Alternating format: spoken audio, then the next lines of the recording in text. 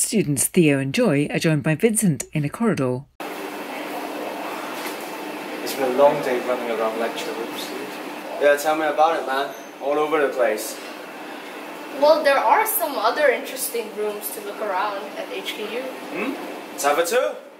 Caption: First stop, prayer room. A calm space with white walls, carpets and lots of books. Welcome to the prayer room. We're on the first floor of the Chun Amenities Center. This is a multi-faith prayer room. Welcome to any students at the need of a special praying venue during the day.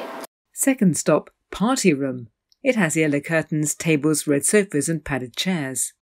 So hey guys, welcome to the party room. Woo! Party! So this room is used for student parties, staff parties, and sometimes even meetings. White letters on purple read party time. Theo bands up to the camera. Everybody dance now! Joy and Vincent throw down some moves. Third stop, dark room. So if you're into photo and video, it's time you heard about the dark room. Dark room. Is there a ghost story behind this? Nothing scary, simply a room for developing photographs where light is excluded. The Photographic Society actually hosts workshops to teach students how to develop photographs in this dark room during the semester.